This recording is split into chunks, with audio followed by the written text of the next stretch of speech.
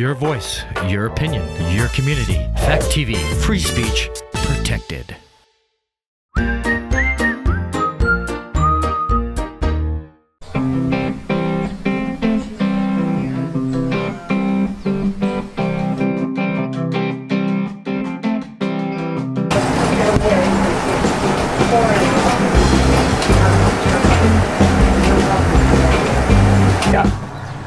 But lignum vitae was used even back in the time of sailing ships. It was been recognized for ages for its advantage. Wow.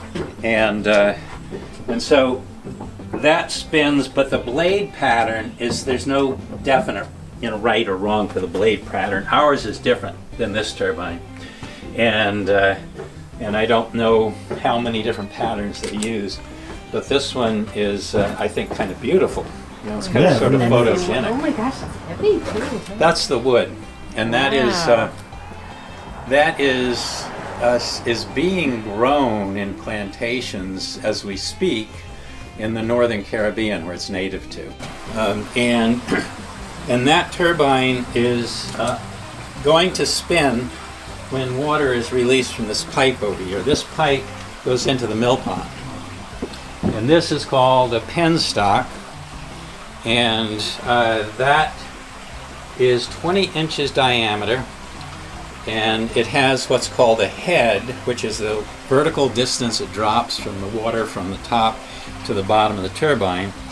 And by the time it hits the turbine, that 15-foot drop through a 20-inch pipe here is about 2,000 pounds, about a ton. So when you see those blades that we looked at before, it's getting, you have a huge, about a ton pushing into that spiral turbine, and then it, because of the shape, configuration of the cups on the bottom, the blades, it'll spin this shaft. So I'm just preparing you.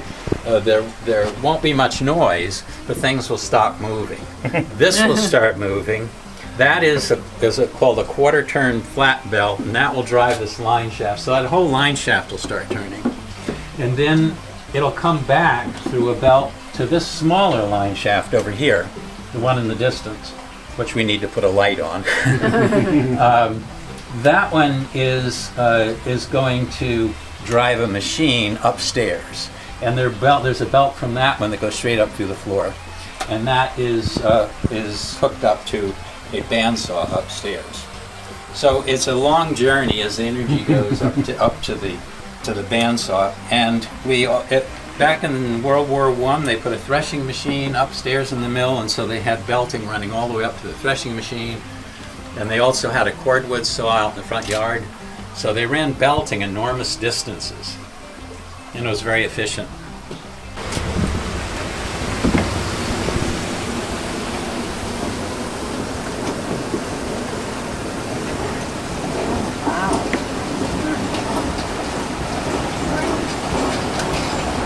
So that powers tools, and then we have a second smaller turbine. I showed you the inside of it was totally water. We've shut it off because it leaks. Then you can't waste the water. So what I'm doing is filling up this penstock here by opening this valve.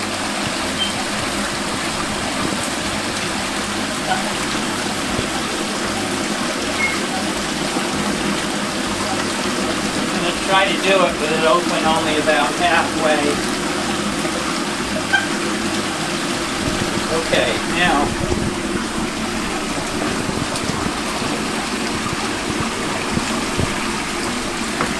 so you'll see water coming out of that turbine, and you'll see the vertical shaft spinning. It will then come over here with a quarter-turn flat belt, and it's going to spin this counter shaft. You want me to wait? Nope. Okay. And this counter shaft turns a generator over here from, it's a 1954 car generator. And this was here from probably the early 60s on to demonstrate lighting this light bulb. So we've reconstructed it. We're going to try to light these ceiling light bulbs by turning it on.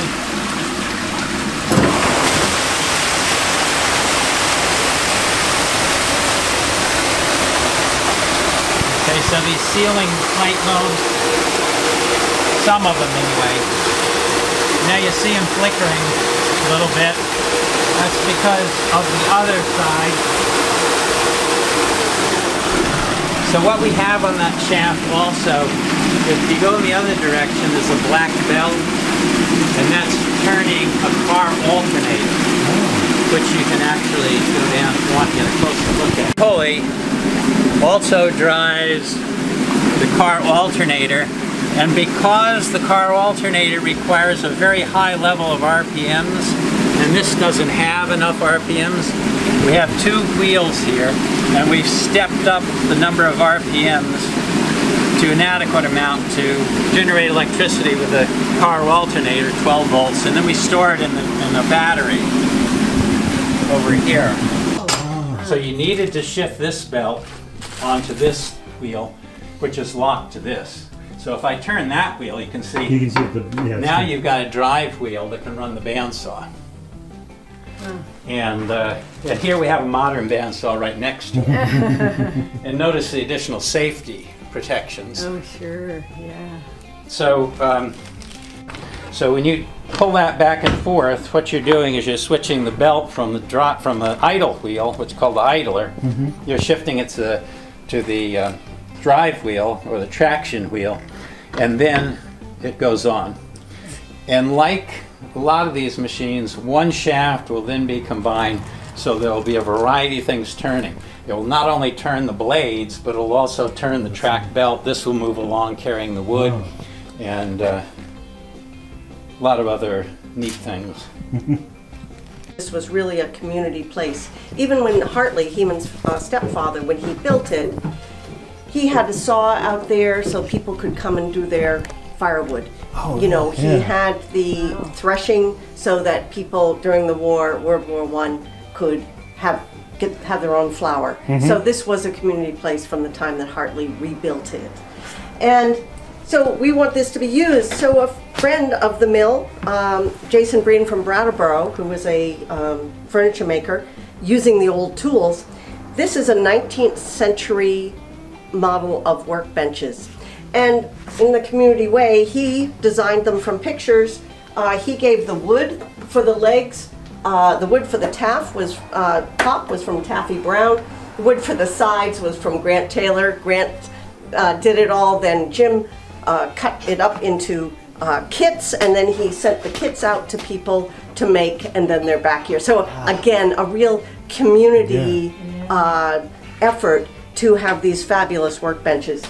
And then these are new cabinets, obviously. However, although this is newer wood, again donated by Taffy Brown, this is 1938 Hurricane wood. And if you come up here, I don't have them open today because we don't need them, but you can see the wormholes in the wood. In the sides. Because this wood has been sitting in this mill since it was cut in after the 1938 hurricane, just sitting on ties up top. And so this is now where our more modern equipment is being contained and held safe. Heman, who was like Bob's grandfather, and his wife Edith was my preschool teacher. So we've been around the mill forever. But here we have a drill press, and the electrical spot is right here. It's the old alligator clip, as you can see, which we as children were allowed to use, but of course, God forbid anyone uses it today. Yeah, really. But if he wanted to use this, he'd have to go over here to turn on the electricity, then come back and use it. So Heman did an older style remote control. So he has a tension the belt, or well, as you follow it, you'll see it starts here, goes along a couple scabbed together pieces. It comes over. Whoops! What am I tripping?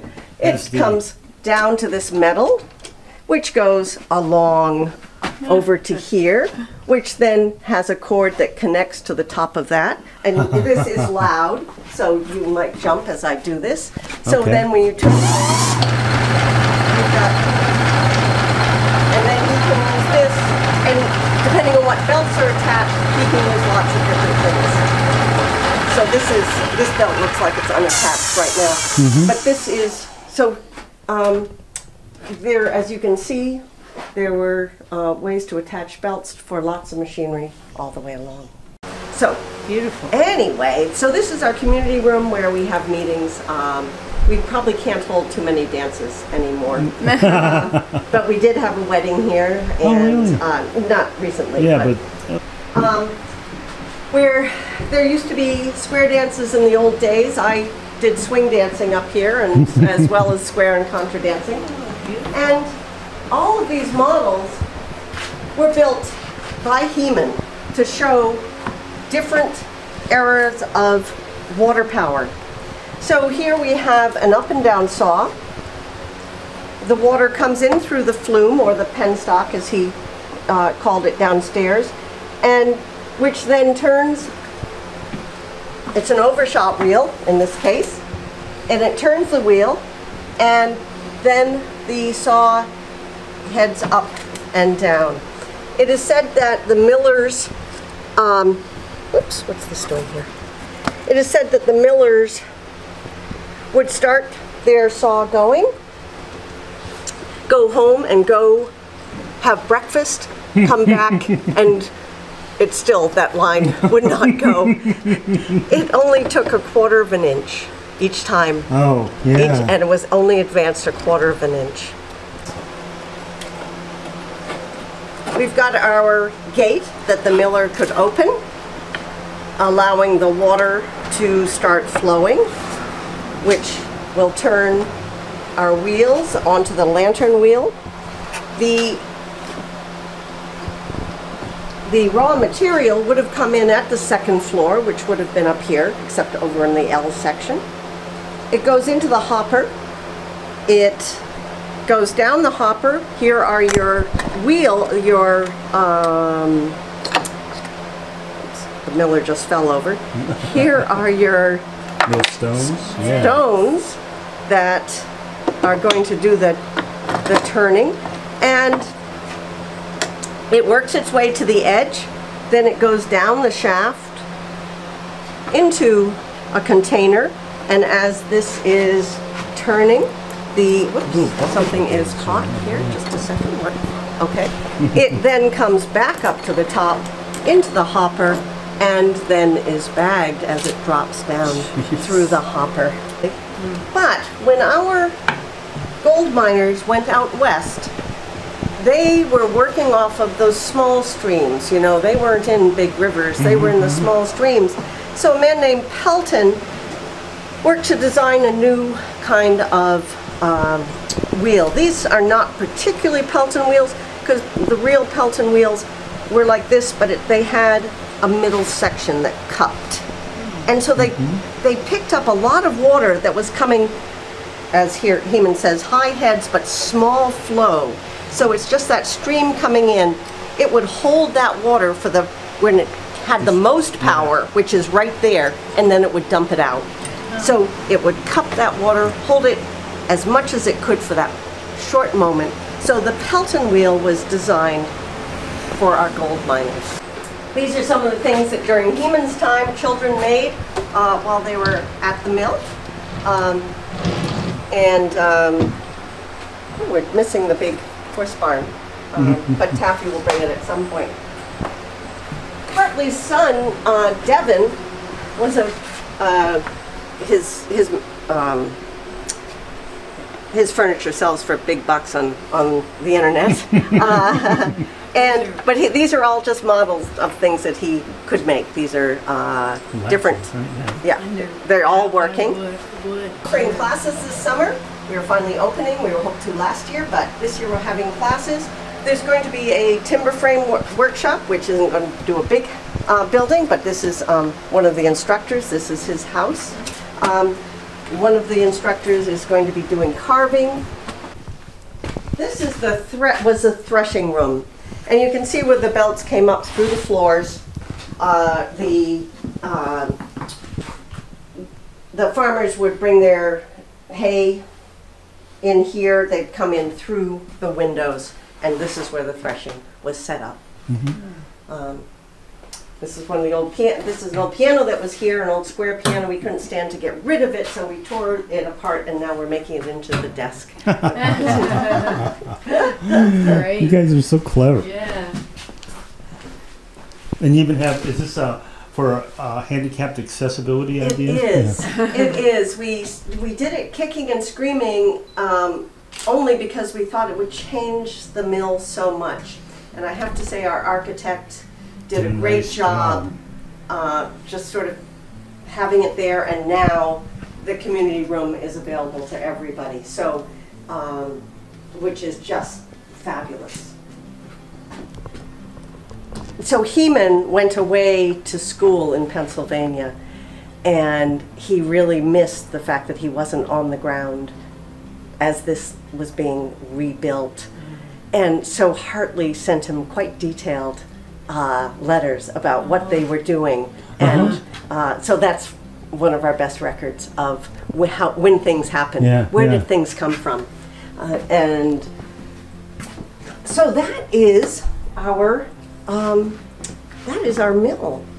It's amazing. You guys have done an amazing job. It is wonderful that we've had so much community support that we've been able to get grants that allow us to save this place. So